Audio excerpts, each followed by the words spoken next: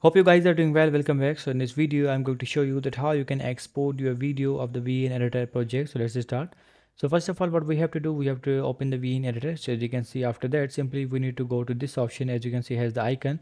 So let's click on this icon, and after clicking on this icon, as you can see here are the two options, and the auto and the manual. If you click on the auto, it will automatically select all the things, and you have to click on the export, and the video will be exported. Or if you want to control all the things manually, then you have to click on the manual option, and after clicking on the manual option, as you can see here, you have to select the resolution, that in which resolution you want to export the video, in 720, 1080, and 2.7K and 4K as well.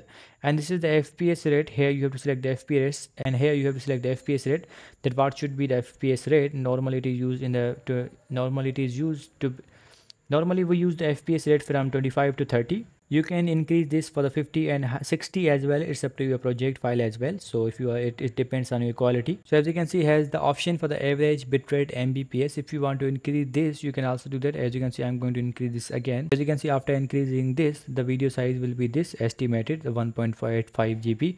And if you are going to decrease this, and the video size will be this. So here, from here, you will be able to see the estimated size of your video in the average bit section if you increase these things. And here you will be able to see the estimate of your video size. So in this way you can do this.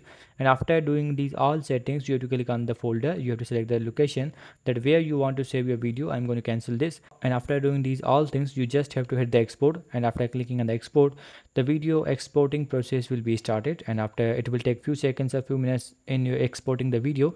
It depends upon your system configuration. So I hope you guys understand this video, that how you can export a video of VN editor. So see you guys in the next video.